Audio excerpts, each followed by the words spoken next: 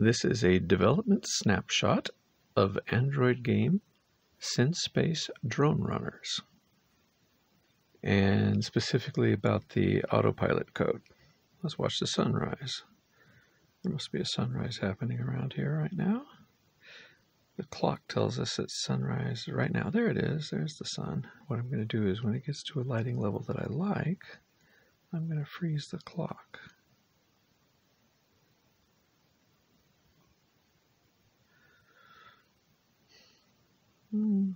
That's pretty good. Okay, and this is a relatively new panel called ILS. So here we have a plane. This is me, the blue critter, following the blue path with this information. And then I'm equipped currently with a Cessna overcoat, which is one of these. And I have enabled its autopilot feature, which any vehicle based on the so-called Aero technology in game does have autopilot available. And there's also an ILS system, which I'm not really detailing here, but that's what these needles here are. Instrument landing system. You steer towards one needle and keep your altitude, centered on the other needle. But anyway, so what we're doing right now is if we switch to map, we're at the very corner of the world right now, and we're headed, looks like we're headed due north. So if we look here, we see, yeah, we're headed due north. So let's say we wanted to change our heading to 45 degrees. So now I can do that someday by expanding these little text blobs into actual controls that you can tap on to make changes. But let's just look at these autopilot settings. And our heading is set to 0. That's due north. So we'll say that would be 421 equals 45 degrees. So we're expecting it to turn right. And there it goes. And up here we can see it's already at 30 degrees and it's going to stop at 45. And we see over here it's looking pretty calm. Now I've got a free camera right now, but I could tap this button and now the camera's tracking behind the plane. It's finished steering when it was told to go to 45 degrees, but in fact it's probably at 42 degrees. I've got in the beginning I had a dead spot in my joystick on purpose so that if you were close to the center, it wouldn't just be wiggling back and forth as you accidentally jittered your hand a little bit. But when it comes to the autopilot, there's no such center hole. So the autopilot is willing to adjust every frame, which can result in something like the rudder snapping back and forth every frame, which is kind of disturbing. And somewhere in all of that, I implemented an actual, like a decision point, like, oh, well, I'm not going to move the rudder until I'm this much in error of my path. And I've done that at sort of a low level somewhere, and I got to remember or find where I did that. But something is definitely doing that. When I get close to being on course, it says, okay, no further corrections are required. And it's not the autopilot. The autopilot, as you can tell from this little number down here, the nav stick, it's pushing the nav stick to the left with this value of 0.082, which is very small. And what should happen is the rudder deflects by that amount, and we should actually see that here. And I end up with this little green vector here of, maybe it's a blue vector, this little vector here that's it's a little, that's the actual force. And that force is perpendicular to the plane of the surface. What this turns into is a torque. I have this ball at the center of mass of the of the system, if you will. And it has a current rotation. At various points, I break it down into a yaw pitch roll. And when you have a torque applied to it, it picks up a rotation about an axis defined by the position of that torque in space relative to the center of mass. So, for example, right now, it would be pushing with a pretty long lever arm, from here to there, in a way that would be a yaw force perceived with, pitch being up, down, and yaw being left, right, and roll being whoop. And if I wanted to roll, well, that I have to do with both wings. So if I do this, it moves one wing up and the other wing down, and the lift vectors on the wings change in response to that. And those become torques at a shorter lever arm, actually, but much stronger. But most of this energy is being used to counteract gravity, of course. But here I have to differentially twist the wings, right, to achieve a rotation, to make a roll axis change, because the torque now is along this line, so a torque up and down along that line causes it to rotate on its roll axis.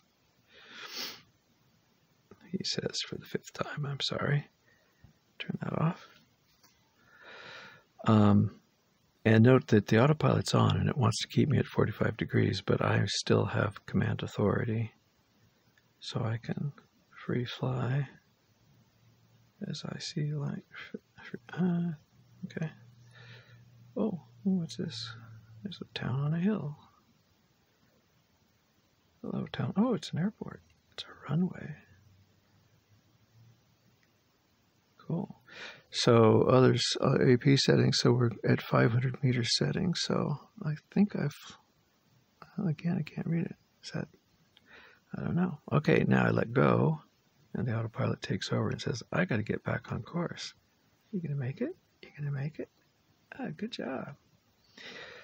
So it would be really nice if we could see the altitude.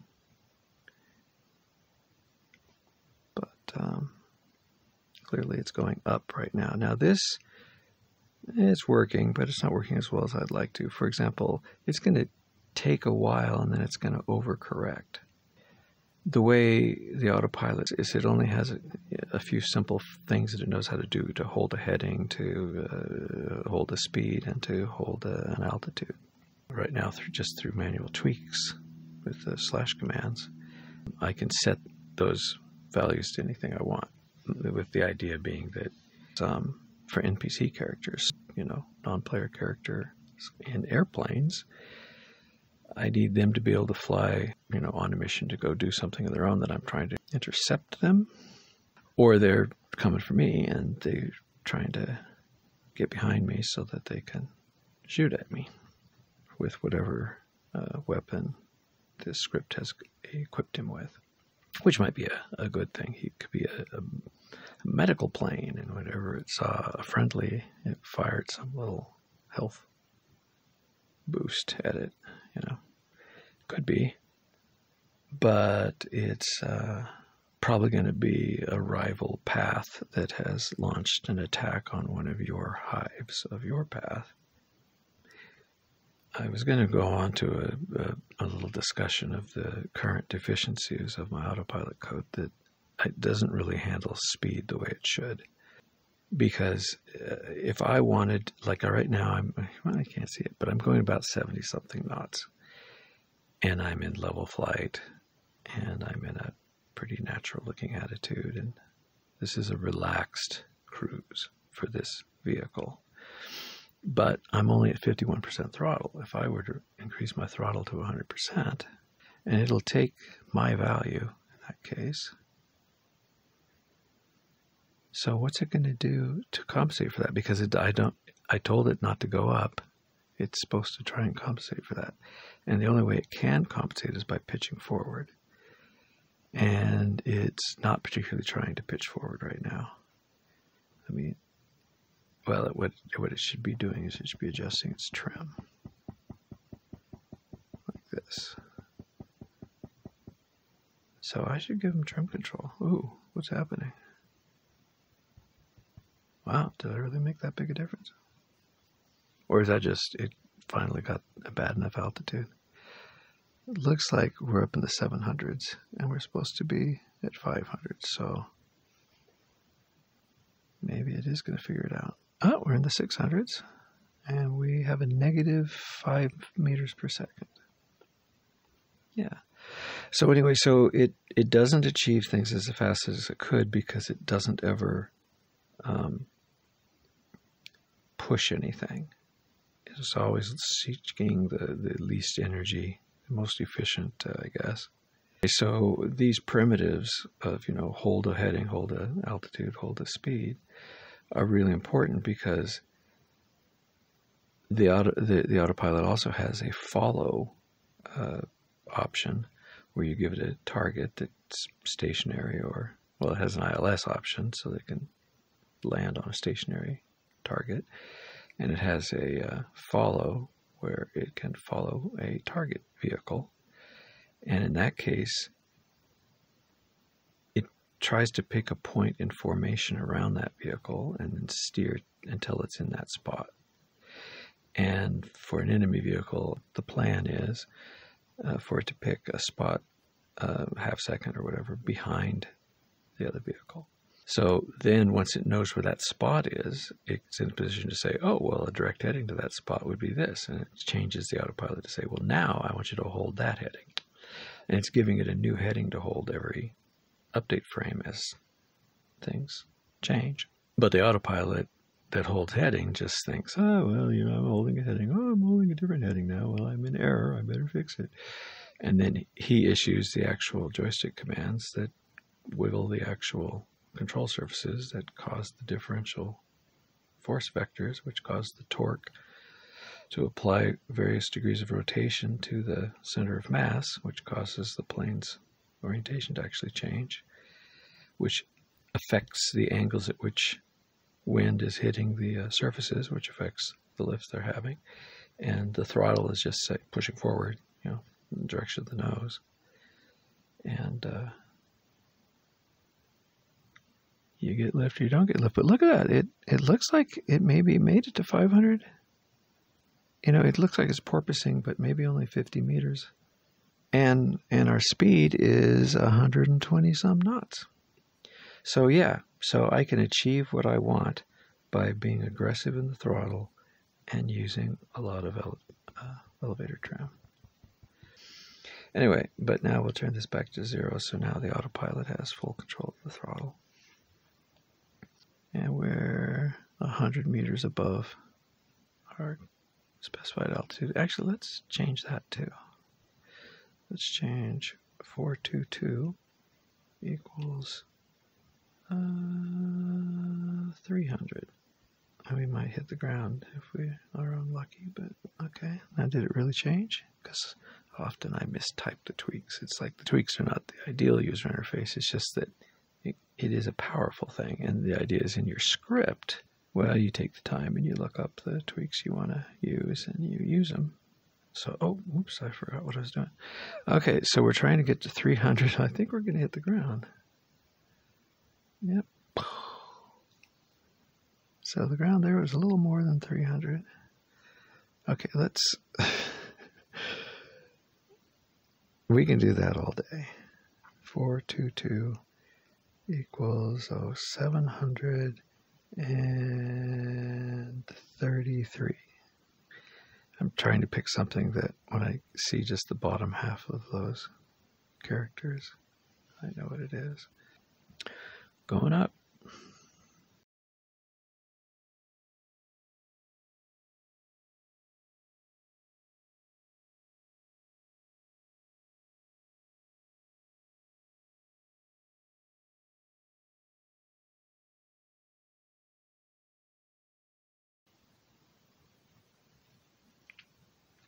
Now you turn it on and off by tweak 420. 420 equals 0 means there is no autopilot. So we're just doing what our current settings would make us do. Oh, our current settings are 0 throttle. So let's put that at 50%.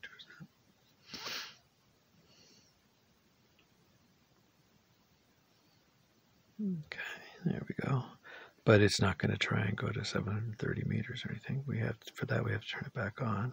So we say 420 equals 3. And tweak 420 is a bitmap. So there's a 1, 2, 4, 8, 16, 32, 64. And each of those values represents one bit in a binary number. And you can have any combination of those bits set.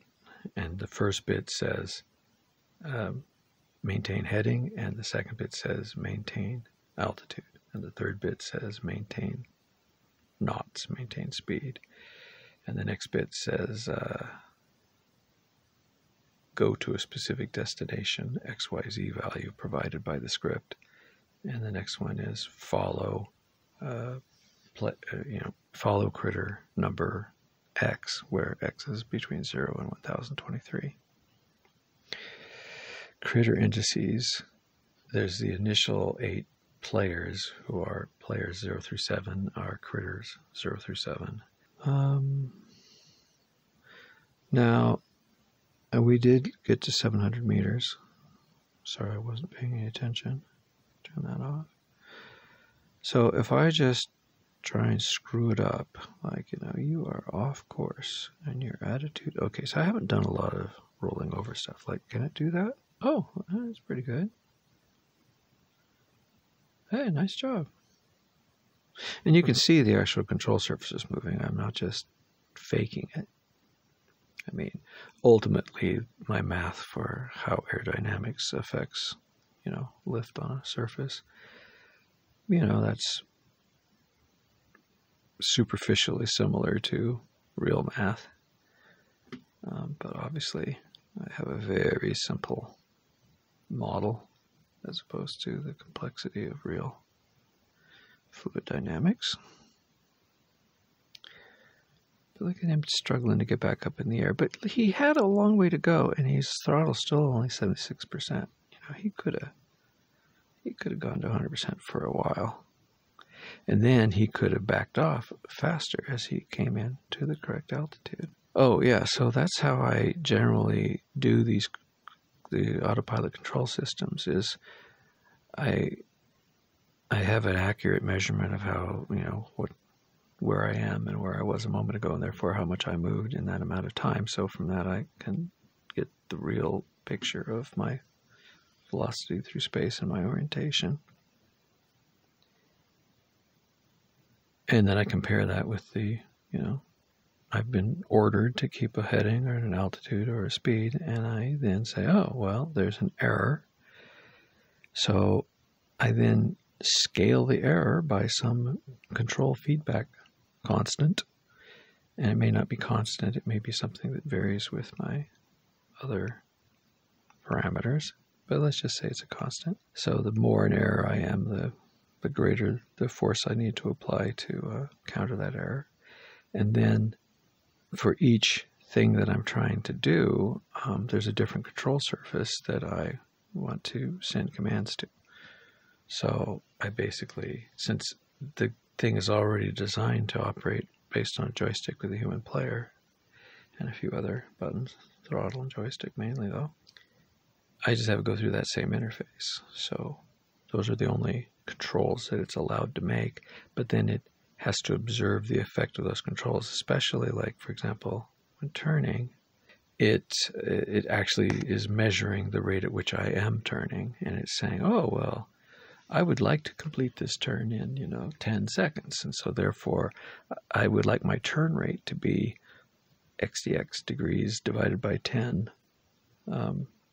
per second.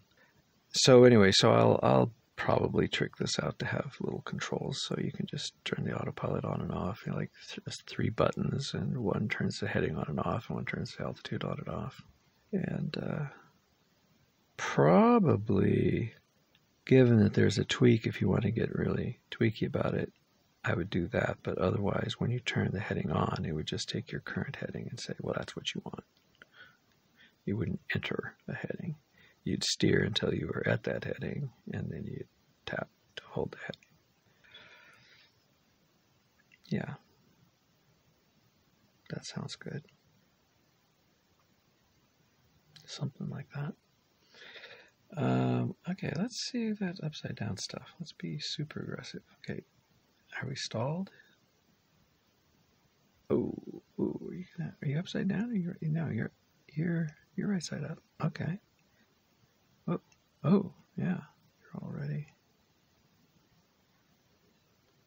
Okay, so big.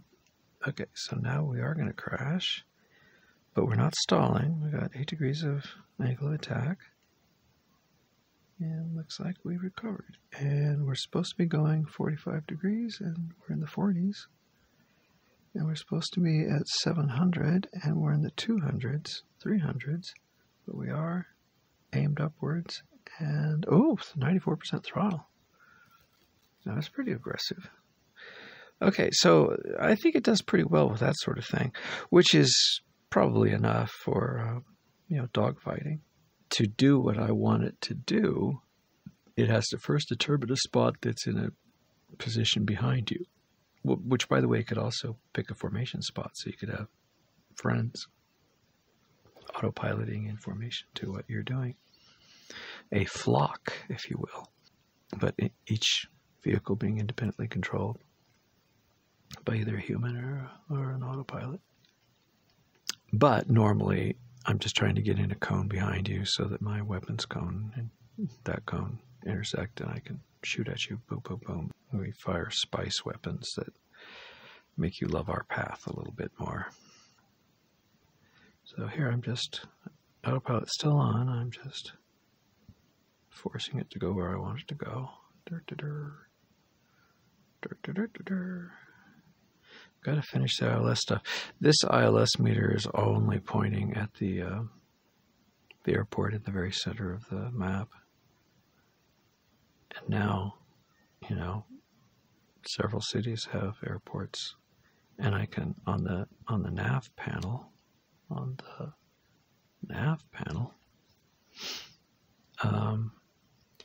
let's see, if they have an R, they have a runway. So Little Ford Park, which looks like that. Oh, and there's its runway right there. There it is. There it is. A runway. Anyway, so if I long press, bonk, it gets this little selection square around it. And now I can see how to get there. And again, I'm fighting the autopilot. And let's sync the camera.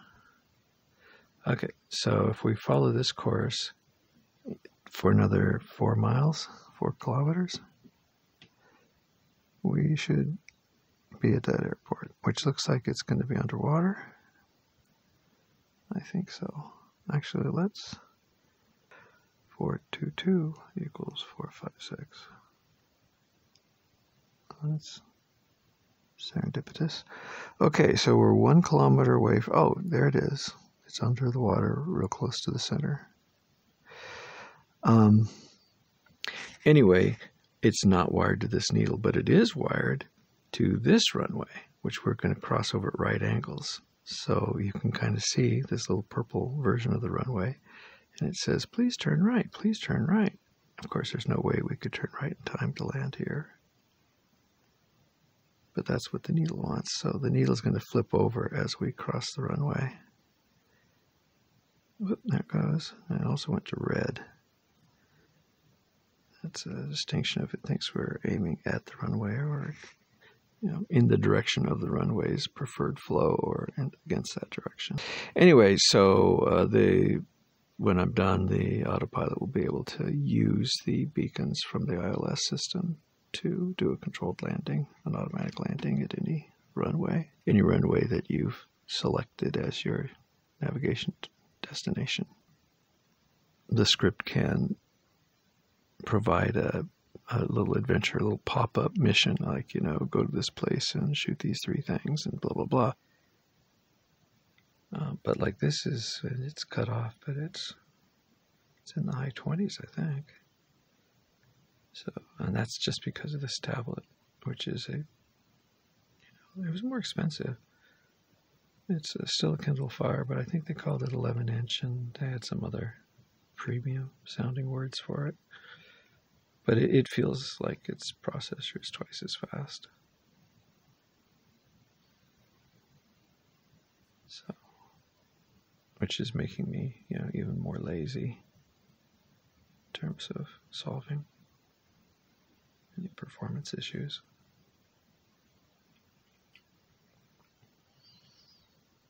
Oh, that's new. So when you fly over a town, it says you're above, and then the name of that town.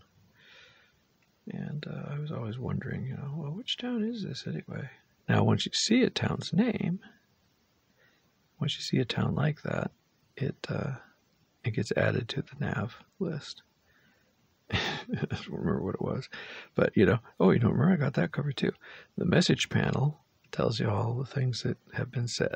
It's got a few hundred lines worth of things that happened. Only a small percentage of hives have towns, and that varies with the random seed chosen for the fractal world. You get a handful of random seeds you get to set as a script, and then it generates a new world based on that. But it's fun. It's an experience that was fun doing, and then you get to do it again, and each time there's a little difference. But it's not like there's an insane amount of plotted storyline. It's just kind of, there's a UFO attacking from behind the moon. Everybody launch and go shoot at it. Okay, go back to base, have a party. Yay! Oh, wait, there's a UFO heading to us from the moon. Everybody go shoot at it. Okay. Oh, we failed. Well, you have 3 more tries remaining. Good job. Here's a bonus try. End of game design. Okay, well, thank you.